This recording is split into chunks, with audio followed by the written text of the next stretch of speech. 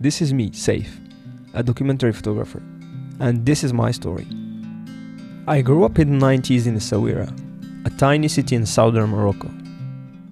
My dad had a hardware store where I used to work with him in the summer, and my mom took care of us and was very strict about our education. Like many kids who grew up in the 90s, we didn't have internet and phones, so we used to play soccer in the street and other games around the neighborhood.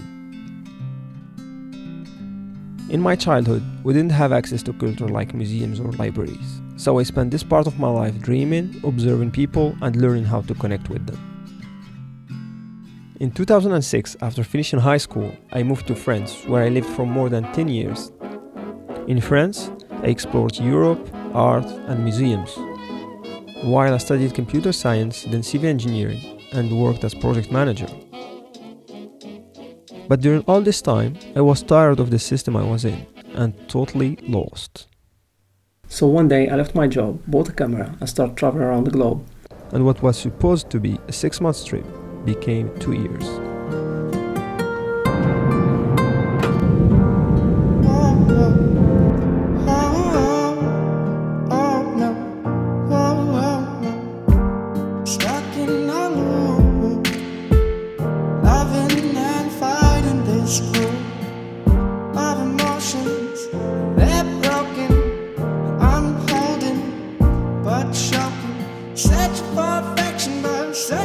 After 2 years traveling, I came up with the conclusion that I wanted to connect with more human beings, tell their impactful stories, and inspire the change around me. That's how I became a photographer. But the hardest thing was to make money from my photography, so I printed some of my pictures, framed them, and sold them in the street. But it wasn't enough to pay the bills. So I watched this video. What dream or vision do you want to turn into reality? Boom! Immediately it will tell you. See it? Believe it. Act on it.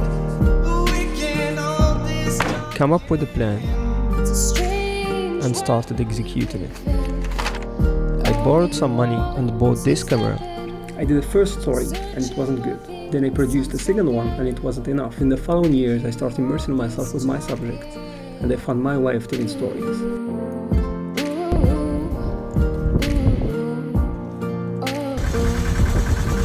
I worked on a story about young sub-Saharan Africans who are trying to reach Europe and spent more than 3 years following their journey from Mali to Spain. Then I did a story about enclaved villages in the high Atlas Mountains in Morocco and tried to understand their story and how they manage the impact of climate change on their daily life.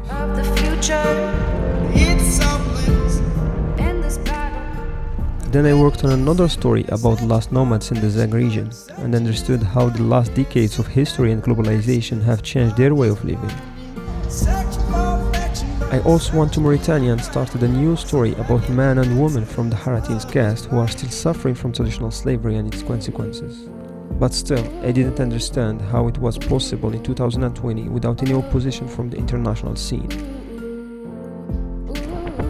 And last year I went to Rwanda and made a story about Rwandan youth to understand how they manage their trauma, the coexistence and the building of a future after the 1994 genocide against the Tutsi. In the middle of all this I sent a lot of emails, showed my work to a lot of people, but didn't always get answers. I was torn between my desire to continue telling these stories and the challenges they were putting me back. Then I remembered this.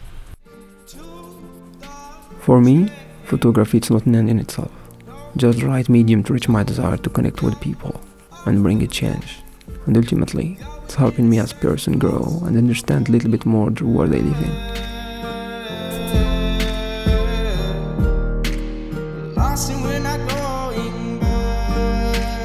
The margin for error is so small. I mean, 1/2 a step too late or too early, you don't quite make it. 1/2 second too slow, too fast, you don't quite catch it. The inches we need are everywhere around us. They're in every break in the game.